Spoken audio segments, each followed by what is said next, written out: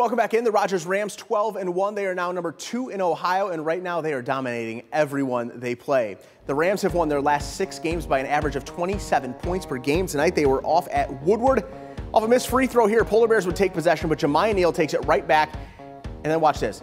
Dunk number 1, and then more from the Rams. Deshaun Nelson absolutely attacking the rim here. He will not be denied, posterizing somebody. Oh my goodness. Everybody in the gym loving this one. And then how about one more from Nelson? He gets a steal, gets the ball, and yes, you know what comes next. Deshaun Nelson putting on a show. Rams roll past Woodward 67-38. Rossford in first place in the NBC, 7-0. They get in the new gym next week. Tonight playing Lake over at Owens. Bulldogs moving at a rapid pace. Cameron Gaston catches the pass, shows off some great balance, stays in bounds, and takes it himself to the basket for the quick score. And then Ethan DeWeese comes down for the rebound for Rossford. Heaves it up ahead to the other end. Gaston is right there, tips it to Ben Morrison. Sweet play there for the easy layup. Bulldogs looking right at home against the Flyers. They would go on to get the win at 73-23. Battle for second place in the NBC. Fostoria a game behind Rossford. Eastwood 2 games back. Eagles on the road in this one in the red. Jacob Meyer going to the basket, gets a really tough contested layup to go off glass for 2. Later for the Redmen, Avondre Reed passes down low to a cutting Jonathan Banks. He gets the basket to go in traffic. But the Eagles too much down the stretch. Meyer again inside. First layup is no good, but Reed collects, puts it back. Eastwood picks up a big win in the NBC. They beat Fostoria 68-54. Last stop in the Northern Buckeye, Woodmore on the road, taking the trip to Elmwood.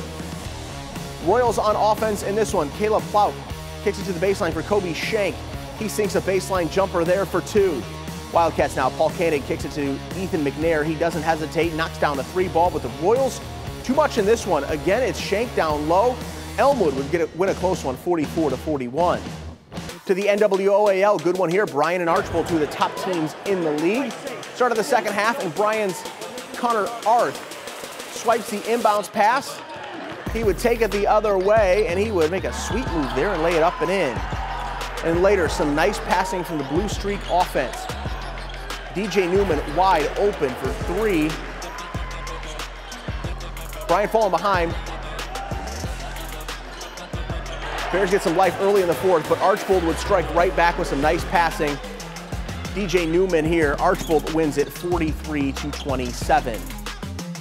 We aren't giving Evergreen nearly enough love. They are 10-1 tonight. The Vikings home with Delta. Evergreen showing why they have a record like that. A big lead into the fourth quarter. Evan Lumbrezer in the corner, drives, pulls up, hits a mid-range jumper. He wasn't done. Great on defense, knocks it loose, headed the other way, lays it up and in on the other end.